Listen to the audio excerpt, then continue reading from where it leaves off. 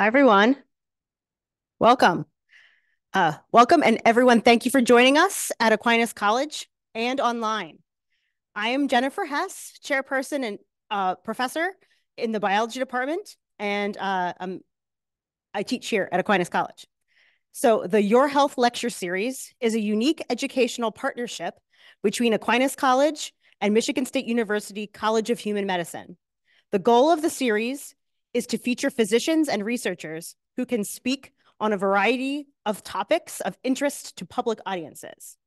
The speaker met with pre-med students prior to this public lecture, and additionally, Aquinas College pre-med students had the opportunity to take part in a roundtable discussion with MSU College of Human Medicine students. MSU College of Human Medicine and Aquinas College have been collaborating on this lecture series since 2013 as an extension of the Early Assurance Program agreement between our two schools. At the conclusion of Dr. Bupp's presentation, he will answer questions from the audience and those written into the Q&A feature of Zoom for as long as time allows. With that, I would like to introduce our speaker this evening. Dr. Caleb Bupp is an assistant professor in the College of Human Medicine's Department of Pediatrics and Human Development and a medical genetics physician with Helen DeVos's Children's Hospital and Corewell Health of West Michigan, where he serves as Division Chief of Medical Genetics and Genomics. His clinical interests include rare genetic syndromes, advancing diagnostic technology, and education, which has translated to research opportunities. Dr. Bupp has been involved in initiating rapid whole genome sequencing, increasing the diagnostic yield of genetic and genomic testing, and helping facilitate increased access to testing throughout Michigan through Project Baby Deer. In addition, he has collaborated with many different teams to produce publications identifying rare genetic disorders and further understanding their phenotypes, including one publication where he collaborated with me. Hey. Notably, he was part of a group that identified a novel genetic syndrome caused by ornithine decarboxylase 1 gene variants, now termed Bachmann-Bupp syndrome, and is involved in treating patients with this disorder with difluoromethylornithine. This work led to the formation of the International Center for Polyamine Disorders, where he serves as the clinical director. Dr. Bupp earned his medical degree from the University of Toledo College of Medicine. He completed a pediatric residency at the University of Louisville and his medical genetics residency at Greenwood Clinic Genetic Center in Greenwood, South Carolina. So please help me welcome Dr. Bupp.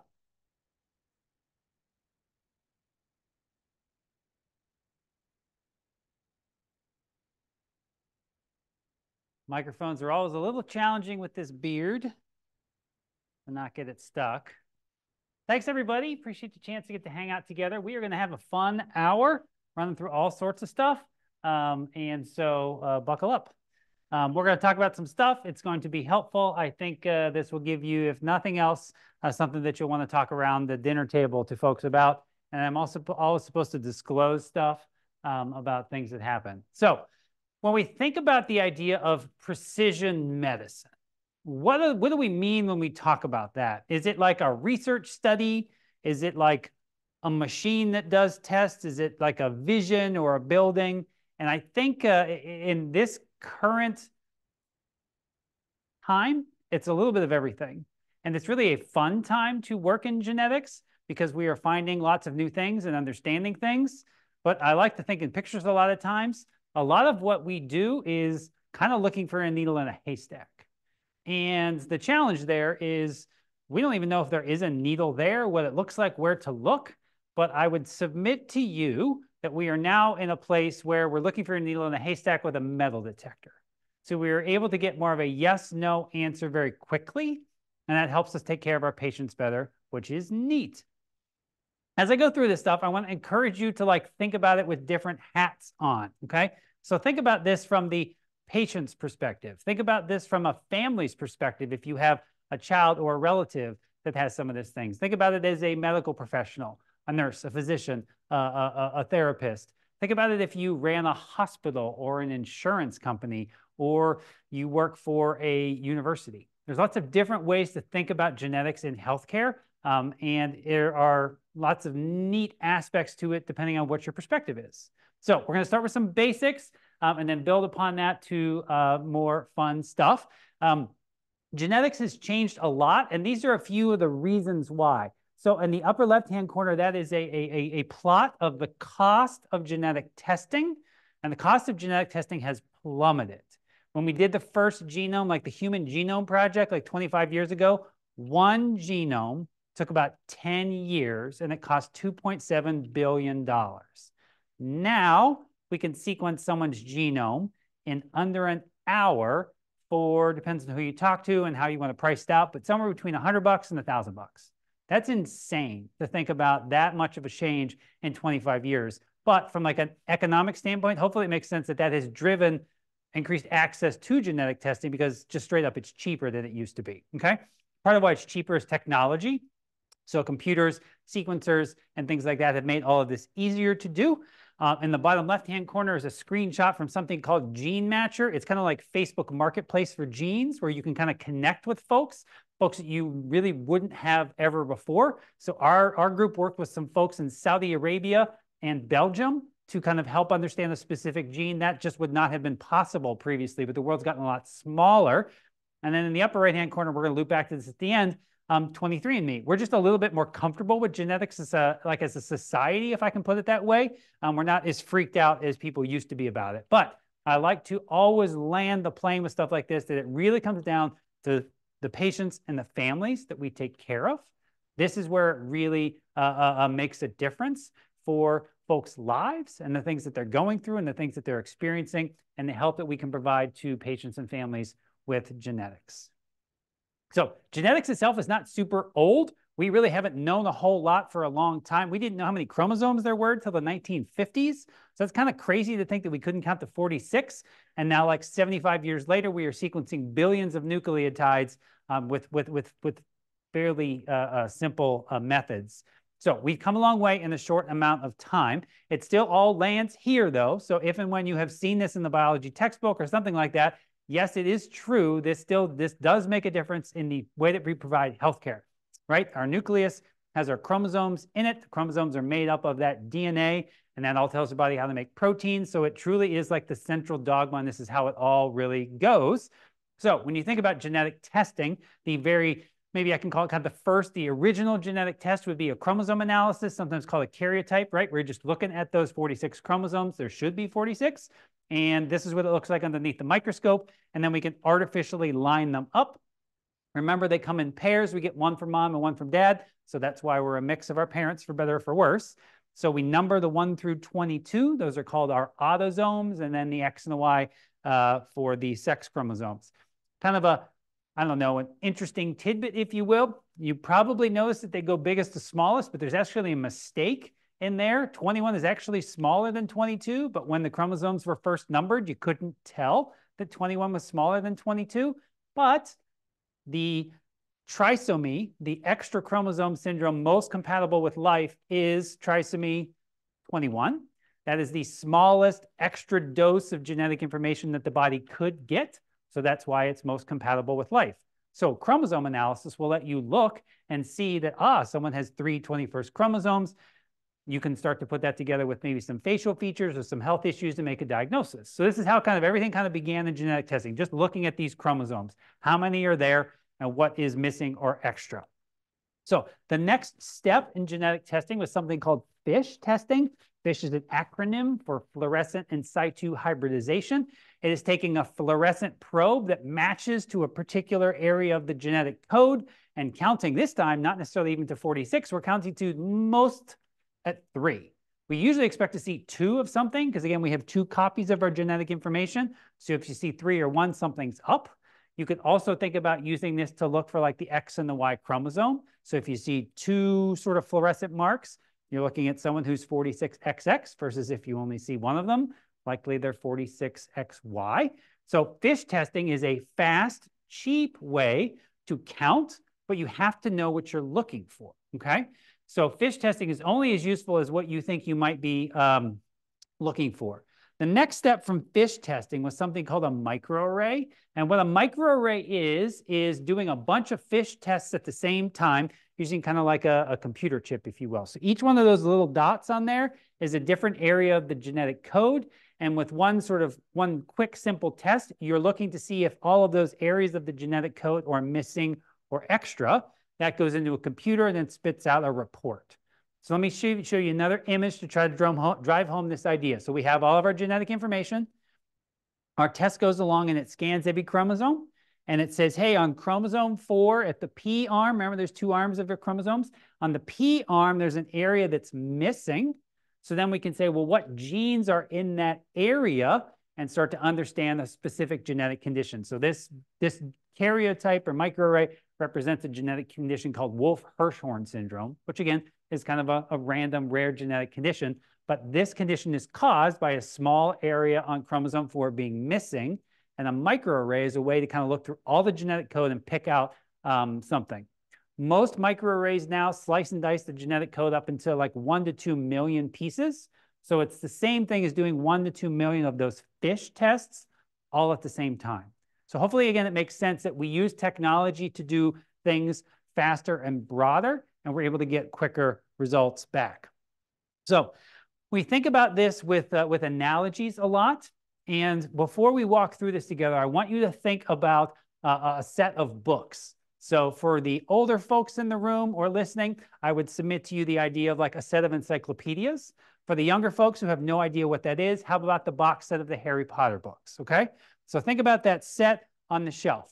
Chromosome analysis is like looking at that set of books and saying, are any of them missing, or has someone put an extra book? So it's a pretty easy way to look and say, is it there or not, okay? FISH testing is like me saying to you, hey, go to the 3rd book, the 2nd chapter. Is that chapter there? Is it missing or extra? But I have to tell you exactly where to go look. Microarray is like looking through the entire set of books for any missing or extra chapters, pages, things like that. All of these are quantitative ways of looking at the genetic code, right? So we're counting, we're looking to see if things are missing or extra. It's a fairly sort of general look at things. Sequencing is looking through those books as more of like a spell check, okay? So we're not quite as interested in whether things are missing or extra. We're interested in whether they are spelled correctly or not.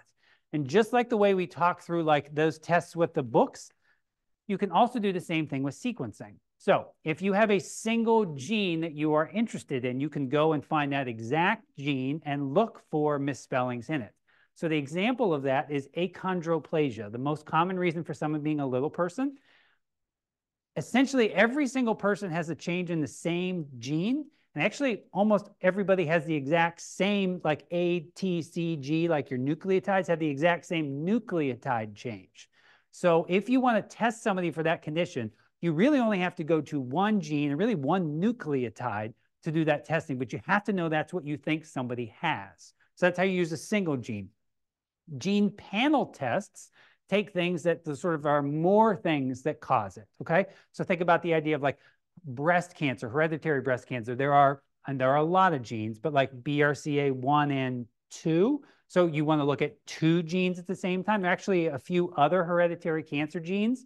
So a lot of times we'll do a panel of as little as 2, as many as 1,000 genes, and sequencing them specifically target at what your patient has. They have seizures, they have developmental delay, they have heart issues. So you're focusing a little bit, but you're not necessarily looking at the entire genetic code. The last 2 steps of this are the exome sequencing and the genome sequencing. So instead of exactly looking at one specific place, you're essentially looking at all the genetic information. Exome sequencing, again, this is how basic biology really does come home to play a practical role. Remember, your genes have exons and introns in them. Exons go to tell the body what the protein code is. So exome sequencing is just sequencing the exons, which are about 1 to 2% of the genetic code, but it's kind of the most important part of genetic code. So that was the next step in genetic testing, was to sequence all those exons with exome sequencing, and then to jump to genome sequencing, doing the entire thing, introns and all, okay? So that is a very, very quick and dirty review of genetic testing, kind of how it works, how it like looks at the genetic code in different ways, and hopefully it makes sense that like one test doesn't do everything, but they all kind of marry together. And it depends a bit on whether you know what you're looking for, you have an idea of what you're looking for, or you really don't have any idea, or it could be anything. So you just do a big test and kind of look at everything at the same time. Okay.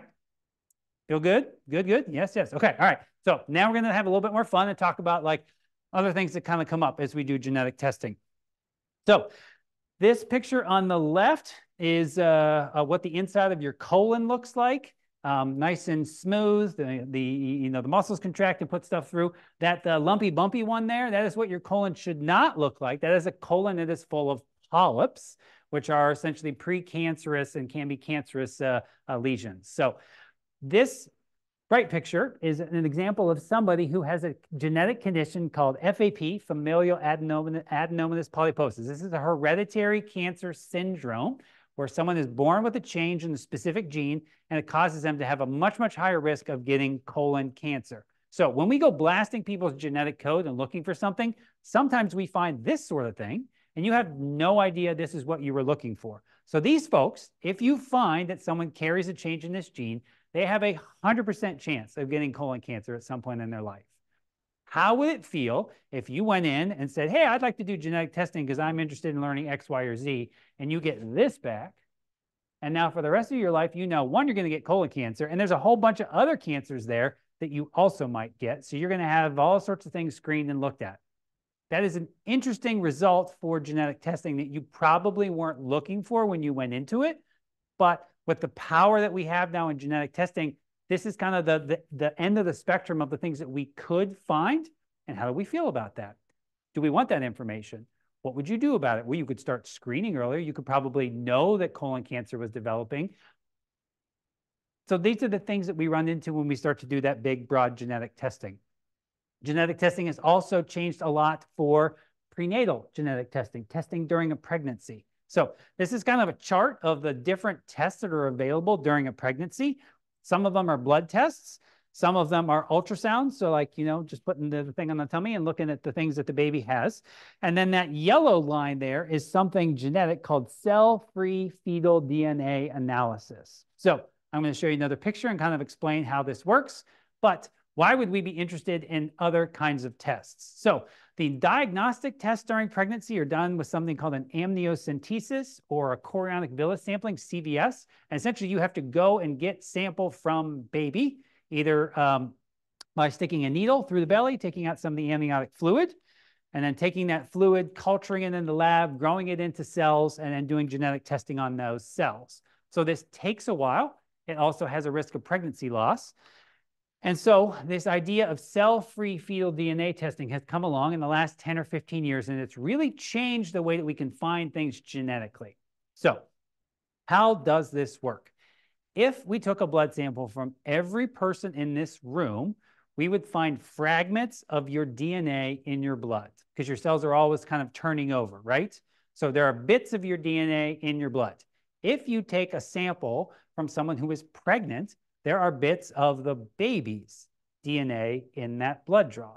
So this is, again, a quantitative test. So think about lining up a bunch of buckets, and each bucket is a different chromosome. So you have a chromosome 1 bucket, 2, 3, and then a chromosome X bucket, and a chromosome Y. You take that blood sample, you take the fragments of DNA, and each fragment you say, ah, this is from chromosome 5. It goes in the chromosome 5 bucket. Ah, this is from chromosome 15, and put it in that bucket. Take all those fragments of DNA and you put them in the buckets.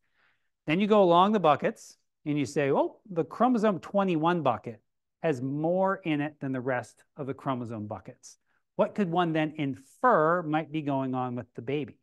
That the baby has more chromosome 21, so Down syndrome, okay? So let's think about it this way. We look at all the buckets. The chromosome X bucket has stuff in it. The chromosome Y bucket is empty. You're going to have a boy or a girl. Have a girl because you just have chromosome X material. So this is how this testing works. So taking a safe blood sample from mom very early in pregnancy, we can now start to screen for chromosome differences based on fragments of the baby's DNA that are in the mom's blood. This is really cool stuff. It gives you a lot of opportunity to find things way earlier and then opportunities to start to intervene and make a difference for patients and families. Another cool sort of prenatal thing the idea of pre-implantation genetic diagnosis. So if a genetic condition is in a family, that condition can get passed down, right? Because we pass down our genetic information to our kids.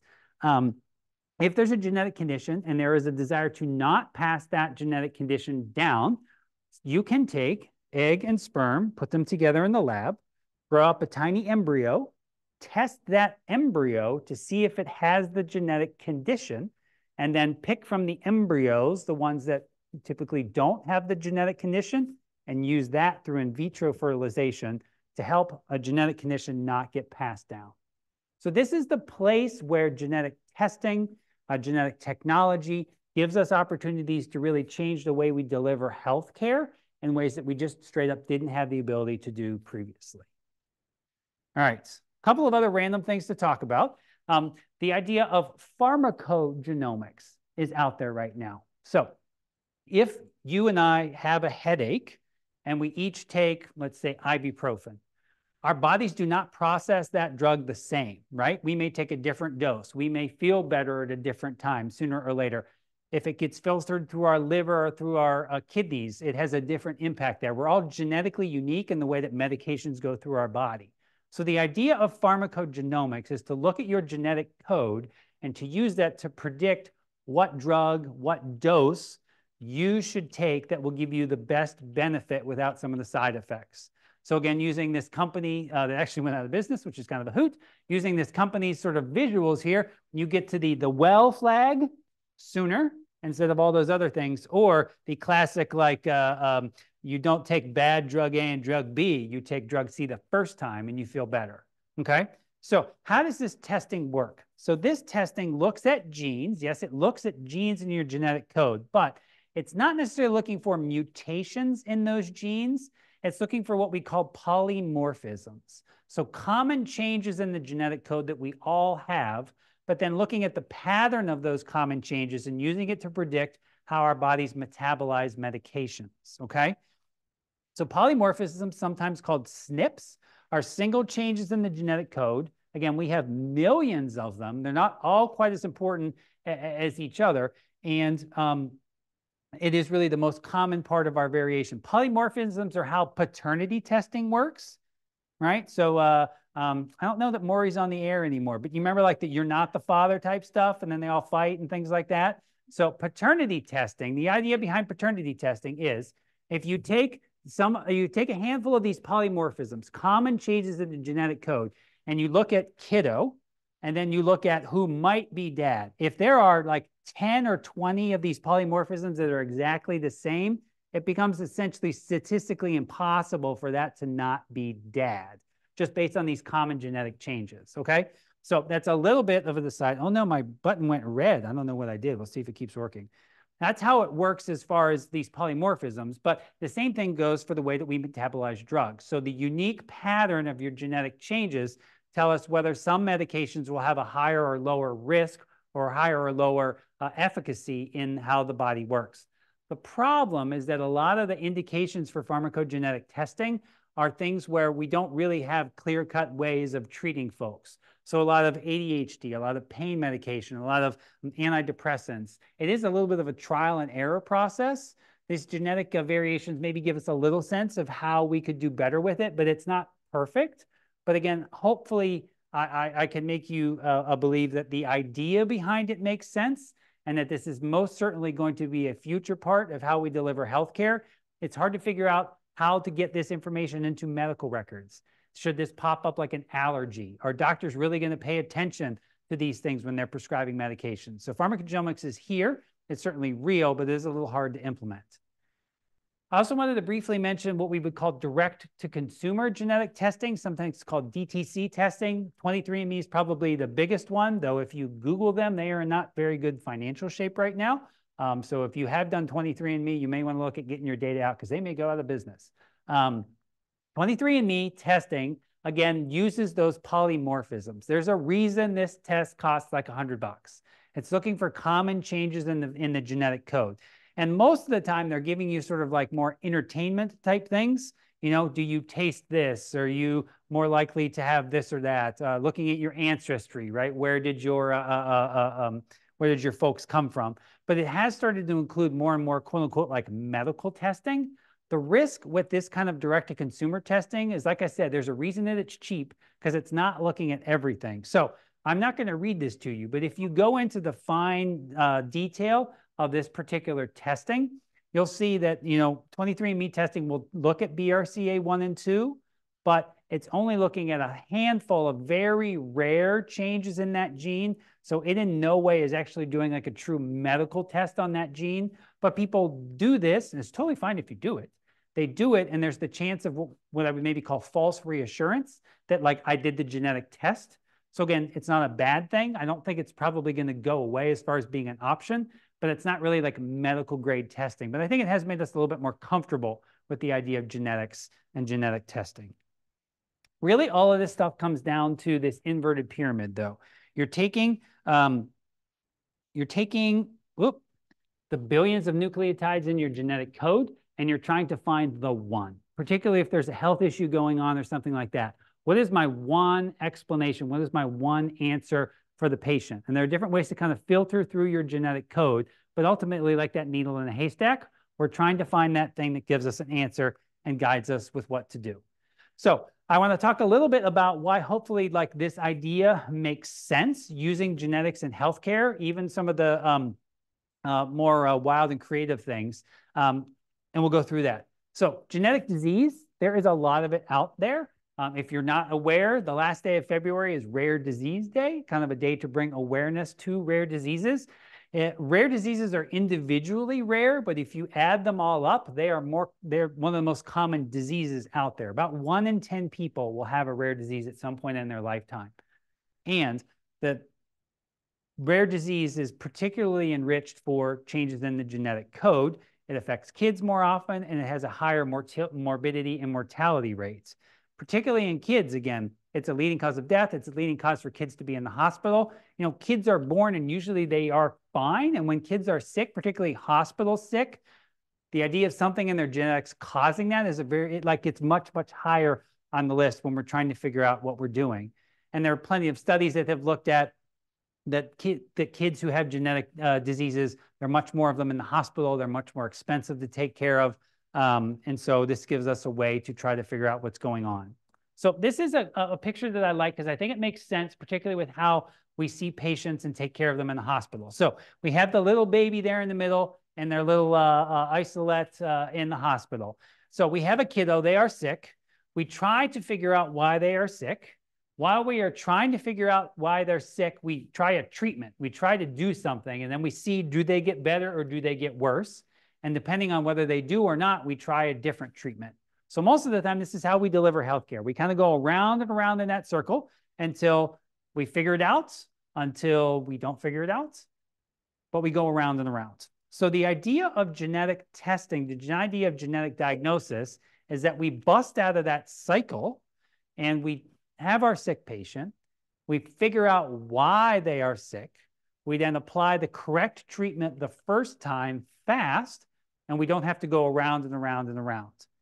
And I hope it would make sense to you that I would say that that is better for patients, that's better for their families, that's better for the medical team, and this actually will cost less to do it this way. And there have been studies that have been done that have compared taking care of kids and using genetic testing and taking care of kids and not using genetic testing. And when you have genetic testing involved, it dramatically reduces the cost of the medical care that these kids take to the point of like 5 to 6 to 7 digit savings. And again, this is not all about money, but again, this is what's helped drive using this testing more because it actually will help save money for patients, families, hospitals, insurance companies, et cetera. So I want to tell you a little bit about something we tried at Helen DeVos. It was mentioned a little bit in the intro. We started using rapid whole genome sequencing about 5 years ago. And we got some funding from the foundation at the hospital. And we tried it on 6 patients. So that's a picture of the first little boy that had this rapid genome testing. And what we essentially did was we said, hey, when we have a kid who's in the hospital and they are super, super sick and we don't know why they are sick, we will use genome sequencing, so looking at the entire genetic code, and when we use this testing in a way that we can get a result back in as soon as like 2 days, okay? If you sent a genome sequence on you today to like a regular genetic testing lab, we get results back in about 4 months. So we are taking the time and really compressing it for the purpose of helping that really, really sick baby to get that answer fast. So again, we can bust out of that cycle. And what we found was a lot of these kids had genetic diseases. So in the first about 2 years that we looked at this, we had 22 kids that we tried this testing on. And you'll see 73% of them had a clear cut, like slam dunk, like, yes, this is our answer. We got on a roll at 1.2 and got 12 in a row. A couple of them were still under some further study and might be an explanation, but I'll also say that some of these kids, when we do the testing and we don't find an answer, is still extremely helpful because you've ruled out a lot of things. So this is just sort of a list of some of the different patients that this testing was used on. And I'm not going to go through them all, but I'd like you to see their different ages. We had different outcomes from it. Some of them, it helped avoid a surgery. Some of it helped predict a medication, it helped choose a medication. We had one situation where the testing actually came back after the baby had passed away, but we were able to tell the family why this happened and help them understand that it wasn't likely to happen again if they had more kids. So again, we have seen this be able to make an impact in a variety of clinical situations, and this is something that continues to grow and develop. So a group out in California started a project called Project Baby Bear, and I'll explain the animals to you in a little bit. And they took 5 different children's hospitals in California, and they said, hey, if we use this rapid testing, will we find answers and will we change the way that we deliver medical care to those folks? And the answer to both of those was yes. You found a diagnosis in about 40 to 50% of these kids, and we changed the medical management in like a quarter to a third of them. This is awesome. And you'll also see in the far right hand, the days to result, all those are like 2 to 3.5 days. That's nuts to get a diagnosis that fast for these kids. And so when you look at it and you start to run the numbers in this cohort of 100 or so patients, they did some, rough estimated, they probably saved about 500 hospital days for all these patients and families. Look at all the surgeries that they saved, the fewer tests that they didn't need to do. And what they found was they saved, a couple of $1 million by doing this testing, particularly if you did the testing early. And so again, you really saw that improved outcomes for patients, and everybody really did well. So what did we do in Michigan for Project Baby Deer? All right, so I told you to tell you about the animals. So this is all about state animals. So the state animal in Michigan is the deer. State animal in California is the bear. There have subsequently been, there's Project Baby Manatee in Florida. There's Project Baby Armadillo in Texas. So it's all very, very cute. I was talking with some folks about a national project, and I said it should be Project Baby Eagle. Right? Yeah, so we'll see. So what did we do in Michigan? So we tried in Michigan a sort of a statewide approach, so not just 5 hospitals.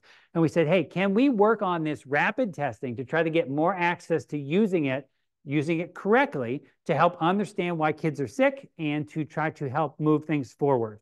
And so these are all the places in Michigan that care for kids. And Helen DeVos is there in a nice red star. So we started working on this, particularly with our friends at Bronson, about an hour south, and started to work on having rapid genome testing available. We kind of went crazy and said, hey, up till age 18, we think kids don't have to just be babies.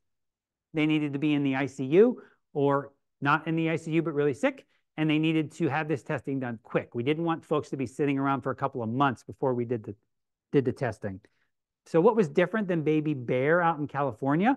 Again, we were more audacious with our inclusion criteria of letting older kids have this testing.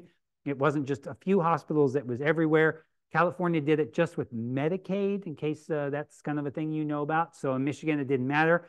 We also started talking with the insurance companies in Michigan, and we also committed to gathering some of that financial stuff as we went through it. So this is our version of that other sheet, and we found pretty much the same thing. About 40% of kids we found a diagnosis in. About 25% of them we saw a change in medical management, and we saw the same thing. Bunches of hospital days saved, bunches of surgeries avoided, tests avoided, and then a reduction in the cost of the care to the tune of about $3,000 a patient. So this is good stuff. And this is how you start to move the needle with new things in healthcare for getting them adopted. These are some very, very cute kids who had this testing that found answers for them and for their families, and their families kind of sharing their story about how it made a difference for them. So this is where it got cool. This is going to be a little nerdy, but hopefully, again, it makes sense. As we went through this work, we talked with Michigan Medicaid. So about half of kids in Michigan have Medicaid. And so we said to them, hey, would you pay for this test and believe that this will save you money if you pay for it? And they thought about it and they said yes. And Michigan Medicaid was the first state to say, yes, we will pay for this testing and we'll pay for it as a carve-out payment. So when you are in the hospital, every day, your insurance company sort of pays a daily rate. So hospitals kind of get a little grumpy at having to spend money on really expensive genetic tests because they kind of can't get that money back. But if insurance companies will pay them extra for it, the hospitals are like, cool, go ahead and do the testing. And it works, and insurance was willing to do it this way because, again, remember, we showed that if you use this testing, it actually will save money. So this is really a big shift in the way that healthcare is delivered. This is really the only thing that's paid for sort of specially, but it's increased the access to this testing here in Michigan. And now there are about 8 or 9 other states that have started to do similar things. And then we were able to do some work with the White House about a year and a half ago to talk about our experience in Michigan. It was very, very cool. So it is something that we can be very proud of Michiganders that developed and grew. So a couple things that I want to talk about, and then we'll end with hopefully a really fun story. So working with a friend of mine, Dr. Jeremy Prokoff, we had a patient that had a rapid genome test come back, and circled in red there is the dreaded uncertain significance. So finding a genetic change, but it is not clear whether it actually causes health problems or not. So I have a sick baby in the hospital. We used rapid genome sequencing. We found something, and I don't know whether this is my answer or not. So what Jeremy does is he uses computational modeling to look at how does that specific change alter the protein structure? How is that specific change conserved through evolution in different species? And he helps us try to be able to predict whether genetic differences that we find are actually problematic or not using these tools. And Jeremy can do this in a day or two when we have to sometimes send non-genetic testing to try to confirm things. So in this particular case, we sent some what we call biochemical studies and showed that, yes, this gene change did cause a problem, but those took a couple of weeks to come back, and his work was done in a few hours. So this is a way that we're now going to start to use, let's say, bioinformatics and some of the more technology-driven ways of looking at our genetic code when we get these uncertain results, and it's not quite clear whether it causes problems or not. So I've talked a lot about DNA, and remember I talked about DNA gets turned into protein, but all good science teachers would not want me to forget that in between that is the RNA, right?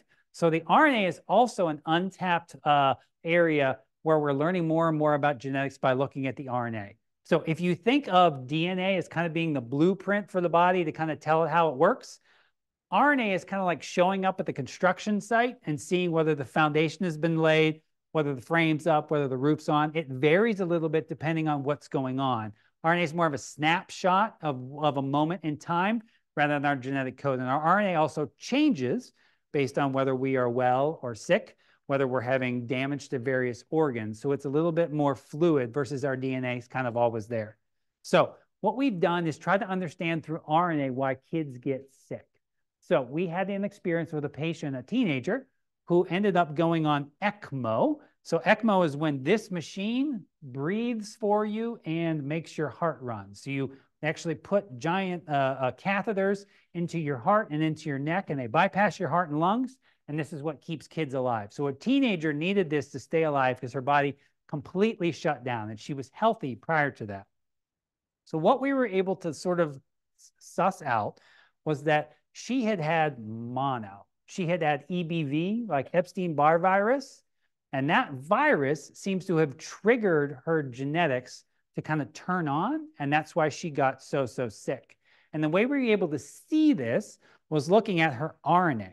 And we were able to see that her RNA looked so different than her RNA should have looked.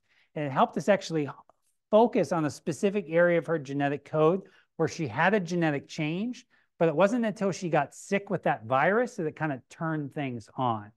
And so what we termed this was viral induced genetics. So basically a genetic change that was in her always, but it took an illness to kind of turn it on. So again, think about antiviral software on like a computer, right? It's like the virus, the illness comes along and turns that software off so the malware or whatever can get in there and cause its damage. So just kind of a different way of looking at our genetic code, not necessarily what you were born with, but the environmental influences that change our genetics a bit. And turns out that we all just went through in the last few years an experience of something where a virus went around, right? And some people got it and got so sick that they died. And some people got it and barely felt anything at all, right? So COVID-19 gave us another opportunity to use RNA and look at how folks responded to getting COVID. And what we found in our study is that some people's RNA showed us that when they got COVID, their immune system went into overdrive and really ramped up and they kind of really inflamed. Other people, when they got COVID, their immune system really like shut down. It like stopped working as well as it should have. So think about it. If you have somebody with COVID and their immune system is way, way over in overdrive, you need to give them medications to calm down their immune system. If you have a patient who gets COVID and their immune system really doesn't function very well, well, we should give them medical treatment that helps boost their immune system. If you do the opposite, that will not be helpful, right? So this was a way, again, using RNA that we tried to understand the things in our body that maybe DNA doesn't quite explain. And as we start to pair those together more and more, we'll help understand things more. This is another kind of interesting story of a family that had 2 children that were born at different hospitals a couple years apart. These kids both had rapid genome sequencing and found changes in a specific gene, but that gene had never been known to cause a condition before. But when they had 2 babies and they both had the rapid genome sequencing through our Project Baby Deer, we were able to put the pieces together and say, oh, maybe this is something there. And then we were able to work with a mouse laboratory called the Jackson Lab in Maine. And they actually had a mouse on the shelf that had changes in the specific gene that matched what we saw in our patients. We were able to take 2 patients that kind of just happened to be born in Michigan, pull them together and describe a new genetic condition because we never would have known what these kids had before. So that brings me to, I think, my last story. It's my favorite story, so you'll have to apologize that I really enjoy this. And then we'll have some time for thoughts or questions. So this is a little girl that came to our genetics clinic about 8 years ago now. She was came into us with developmental delay. She also didn't have any hair, eyebrows, or eyelashes, which you can hopefully see in that picture. But when she had been born, she had had this kind of full head of hair that was kind of silvery gray. And all of her hair fell out in chunks in the first couple of days of life. That's very unusual if you've ever hung out with a baby. Sometimes they lose a little bit of hair, but not everything. So it was very interesting to us, but didn't really have a good explanation. So eventually we found our way to exome sequencing, which was kind of, again, what was available before genome. And we found the change in this ODC1 gene. And again, if you look at the far end there, you see, what did I call it? The dreaded variant of uncertain significance. So a change in the gene, but it is unclear whether it actually causes problems or not. So it sat in my desk drawer without an explanation for several months until I realized that the answer to this patient was literally in the building next door, and it was a gentleman I had never met before. So Dr. Bachman on the left there had been doing some research with one of my friends and colleagues, Dr. Rajasekaran, and they gave a presentation about some work they were doing on critical illness. And in that presentation, they were talking about these molecules that they were studying called polyamines. And as I was hearing their presentation, other than polyamines, kind of a funny sounding word, I'm going to be honest with you, nothing really clicked. I went back and was looking at that patient's genetic test results a couple of months later, and I saw that the ODC1 gene is involved in how the polyamines work. So I was in a meeting with Dr. Rajasekaran, and I kind of said, hey, do you think this is anything? And he grabbed his phone out of his pocket, and he called Dr. Bachman, and we were off and running because he had been looking at this ODC1 gene for 25 years and he was next door and I had no idea. So for those of you who are students, this is probably something you may have seen. I used to have a paper poster of it on my wall in college. These are all the biochemical pathways in the body. In the middle there is the urea cycle, which some are familiar with. But off of the urea cycle is where the polyamine pathway comes. And the polyamine pathway turns ornithine into putrescine through this enzyme called ornithine decarboxylase. And that's where ODC comes from, that our patient's gene had a change in. So this is putting that pathway just a little bit in a different orientation, with ornithine at the top working through the polyamines, which are putrescine, spermidine, and spermine. This particular pathway, there was one known condition in it called Snyder-Robinson syndrome. Folks who have this have intellectual disability. They're kind of short, skinny. They have curved spines, and they can sometimes get seizures. It's actually an X-linked disorder, so it's a mutation on the X chromosome, so really only males have this condition. That was the only known condition in the polyamine pathway, but our patient's gene change was kind of 2 up in the stream there. So this is what the ODC protein looks like, and it has this hook on the end of the protein. And what happens is when the protein gets made, it needs to be degraded, right? Our proteins get made and then they get degraded. So it has this hook, and the hook's what gets grabbed to degrade it. Our patient had a mutation that caused that hook to go away, so it couldn't get gobbled up. So the protein level, the enzyme level, kept building up higher and higher and higher. And Dr. Bachman and his lab were able to show that the ODC protein or enzyme was at a higher level than it should have been. So again, some of the things that you do in lab, turns out in real life, it makes a difference for patients. And we also saw that the polyamine levels were abnormal. So again, the protein level was high, the enzyme was acting more than it should. It was throwing off the level of the pathway of those polyamines. So what we thought might happen was shown in the patient when we looked at their samples. And also, a mouse had been made in 1996, and the mice who had changes in the ODC1 gene were missing something. They were missing their hair. So in science, a lot of times, if you find something, you then have to create an animal model to test it in. We kind of had the opposite here. We found something, and there was an animal model from a bunch of years ago that kind of matched what our patient had. So we put this together, and we published it as a new genetic syndrome, which was very fun. My grandmother was very proud. It was a lovely time. What was really cool, though, was that there were similarities in that animal model. So this is the skin biopsy from those animals that shows what we call follicular cysts. So like your hair follicles, they get little cysts there. Well, our patient kept getting these follicular cysts, and they get as big as a golf ball. So in the pathway, looking up there at the ODC, there's a drug called DFMO, difluoromethyl ornithine. And that particular drug blocks ODC. So DFMO, eflornithine, has been around since the 70s. It was invented to treat cancer, and it failed. And so drugs that fail go on the shelf. Well, it turns out that the drug was actually pretty good at helping treat West African sleeping sickness. So it got pulled off the shelf again and got used a lot, particularly in West Africa. And the World Health Organization actually kept this drug around because it was so useful. Otherwise, the drug company really would have no need to keep making it.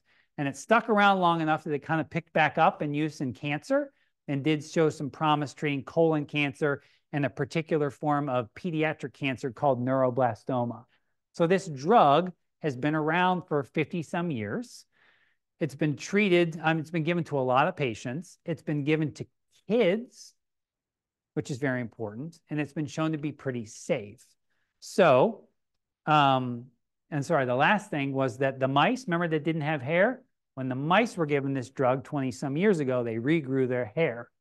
So we took samples from our patient, and we treated the samples with this drug, and it didn't kill the cells, and the numbers all got better. So what we took was a drug that is known to be safe in kids, an animal model that when the animals got the drug, they got better. And we took our patient samples and said that it seemed like it helped. So we were able to go to the FDA, the Food and Drug Administration, and ask them for permission through what we call a compassionate use to try this drug on a patient and to see whether it would work. We got 3 kilos of white powder sent to us from Taiwan, from the manufacturer, and we brought our patient in and treated her. So we went about 15 months from publishing the syndrome to giving her the first dose. And in case it doesn't strike you, 15 months is really fast to discover a syndrome to go to treating it. So this is the first day she came in to get her medication. It's just a liquid. Hopefully you can see that, yes, she can grab my beard, but she has very, very little muscle tone. She wasn't able to sit up on her own. We gave her a 3D print of her protein, which is what she's holding. Very low muscle tone and no hair. And we gave her the first dose, and we kind of sat there and we were like, what happens? And nothing happened. So they went home and she kept taking it twice a day. And a month later, her family sent me this picture on the left of a few eyebrows and eyelashes that had sprouted. And a week or so later, she had even more. Over time, we saw that she's now able to sit, and her therapist is going to give her some pushes to kind of test her core strength there. This is something that she wasn't ever able to do, and you can see a lot more hair on top of her head. This is a picture several months later with a lot of hair now. Hopefully you also get a sense of the eye contact. Her family sent us this. This probably would have been her second winter. They'd never had to buy her clothes to go out in the snow because she couldn't play in the snow. So she's going to come down. And then again, think about the difference in muscle strength that it takes to do that, right? So significant improvement in muscle strength. And then jumping ahead a little bit of time, she's eventually going to work her way the entire way down the hall. She's now able to stand, use a walker a bit and get around. She has sign language. So changes that are so far beyond what you would expect with just normal aging and development. Because again, we found something in her genetic code. We had a medication that we kind of repurposed a bit that was targeted to her exact genetic condition, and that helped her improve. And this is a picture that her family sent us of them going out west. So we gathered data while we went through this, and essentially her numbers got better very, very quickly. Her metabolite levels improved, and things also didn't get worse. And then we started to hear from more patients, right? This is another little guy that we heard from. You see at birth, he's got a pretty unique hair pattern there with kind of a tuft on the top and a kind of a ring around there. He actually didn't live in Michigan, and we tried to work on sorting this out for him locally, but his family eventually had to come and see us. We compressed the timeline a little bit more here for him being diagnosed and then starting treatment in 13 months. This is a picture before we started, again, giving a sense of no hair, no eyebrows, no eyelashes. He was a little bit more advanced where he could sit up on his own, but still very, very developmentally delayed. About a month in, hair starts to grow, eyebrows, eyelashes. His family tells us that he's now, sitting, things you never would have thought of. He would actually sit and watch a TV show now. He would engage with it. He liked Mickey. He was much more interactive. His muscle tone, his muscle strength. Again, this is a kid who maybe like army crawled a little bit now. And if we had the audio on, you'd hear him cackling like a maniac, walking with a walker there. And this is the two of them hanging out, our first patient as well. And they're wearing their Bachman Bupp Buddy bibs as well, which is lovely. They gave me a t-shirt, not a bib, which was kind. And we've continued to hear from other patients. Not a lot. We're still at only about like 10 to 15, depending on how you count it. And we've been at it for about 5 or 6 years now. But these folks are all over the world. Our most recent contact was from China, and talking with a family there that has a kid that was diagnosed with this. And then I'm not going to jump into this story, but we did have a patient that was diagnosed at 2 weeks old, which is always what we kind of wondered what would happen if we found somebody really, really early. And we were able to get them started on treatment at 11 weeks of life. So significantly earlier than the other 2 patients. And as you can probably imagine, this little one has done extremely well because she didn't have the impairment that the others did. So very, very cool. So our syndrome is now in this pathway, and we now know of 3 or 4 other syndromes that exist. There's probably another 15 or 20 syndromes that we'll probably eventually find in this pathway. We do wonder a lot about treatment. Could we use the DFMO drug for some of these other syndromes? We don't know, which is part of the work that we're working on now.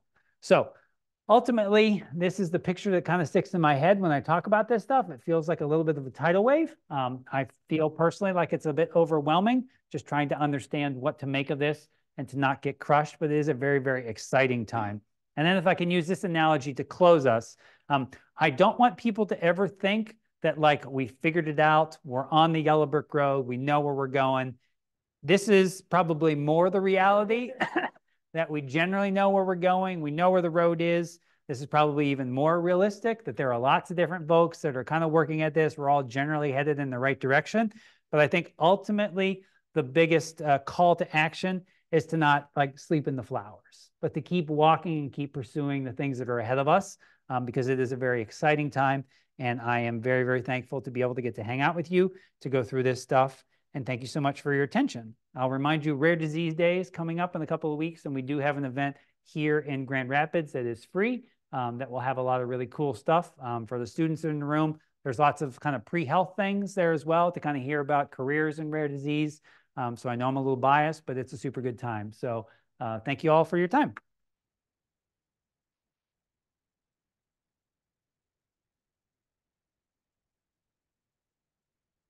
Thoughts, questions? Yes, ma'am. Your Bupp patients, did they all have the same mutation, or were they similar mutations in the same region of the protein, or were they different? Yeah, so I'll just repeat it for folks who are online. Where the question was around the Bachman-Bupp patients and where their gene changes are. So yes, all the changes for the patients that seem to have this syndrome are kind of in that one area. Again, I just using analogies, kind of this hook area. They are not all the same changes.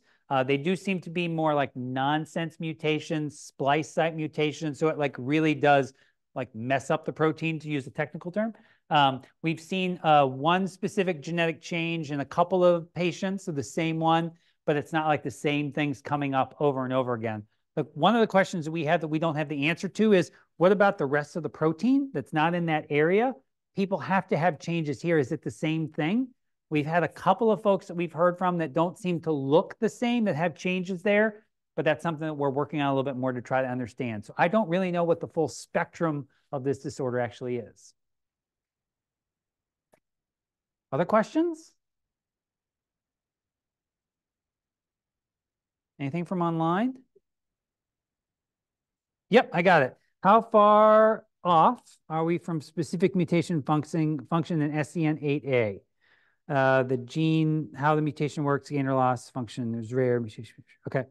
So when you have a change in the gene, sometimes those changes can be what we call loss of function, which hopefully makes sense. Other times it's a gain of function. Gain of function is less common than loss of function because, again, like it's easier to break something rather than make it work like overtime. So with our Bachman-Bupp work, that actually is more of a gain of function, which makes it a little bit more easy. Nothing's easy. It makes it a little bit easier to treat because something's going on too much and you just have to stop it, versus if something's broken, you have to replace it.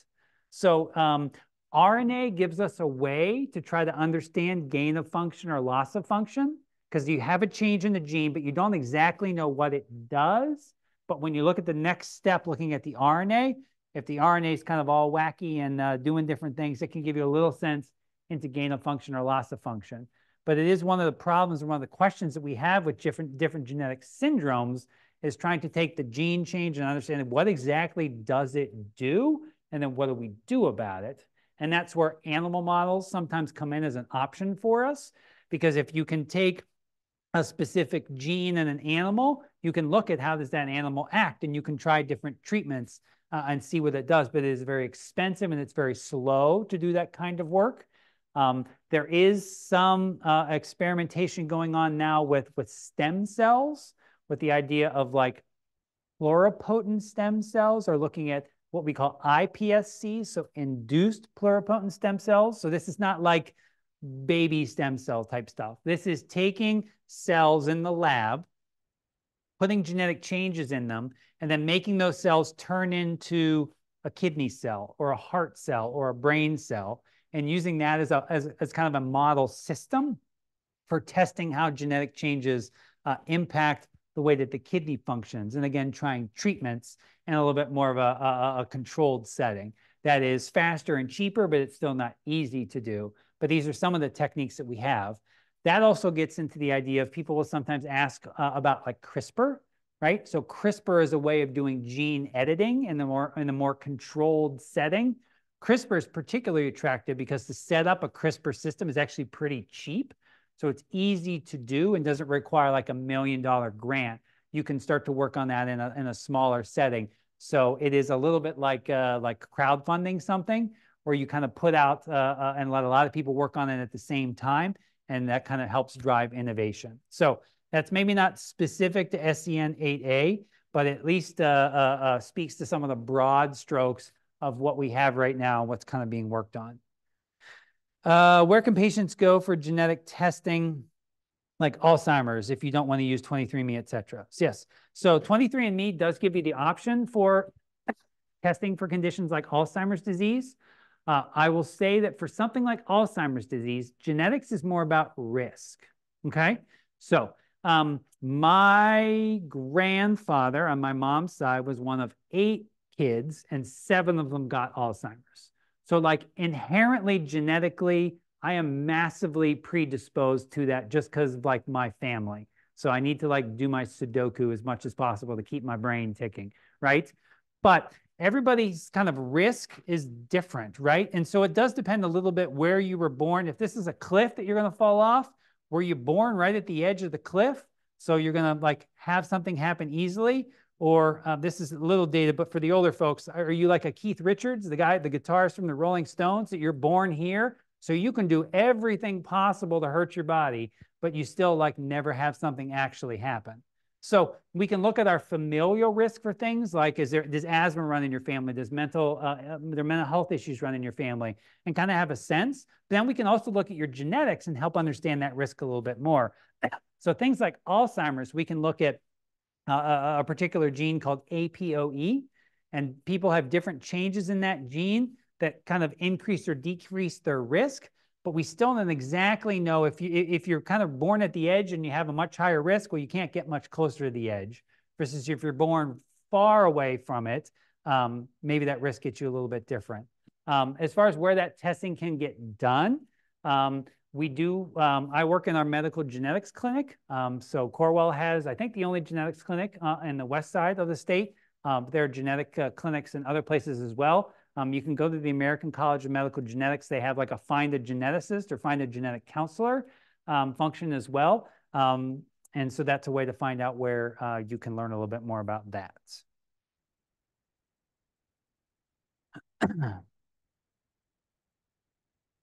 Yep. All right. We'll do one more talking about RNA. When you look at the RNA, a little bit more detail, how that works. All right. So RNA sequencing, yes, it can be a little dependent on where you get the RNA from, right? Because we talked about the levels being different. Practically, for a patient, it is usually easiest to get blood from somebody, right? So most of the RNA sequencing that gets done on blood. In a perfect world that like if you have a brain problem, we could get a brain sample, but like that's not really how things work. So we do most through blood. We're trying to experiment a little bit now with using cheek swabs because like the cells of your cheek will have RNA. It'll give you a little sense of it as well. And then some folks will talk about using urine or like the sediment from the urine because not just liquid comes out. There's like stuff in there and it'll eventually settle. Urine's disgusting. So again, but there's stuff in there that you can get, like there are like cells and things that there's another access point for you to do that. So a lot of RNA stuff, the work that we've done comes down to Jeremy Prokop's work, looking at the data analysis and trying to pull out things from like the global RNA profile that give us specifics that we can understand a little bit better. So thank you so much for the time. Thank you for the folks online for the questions, for those in the room. Have a wonderful night, and it was great to hang out together.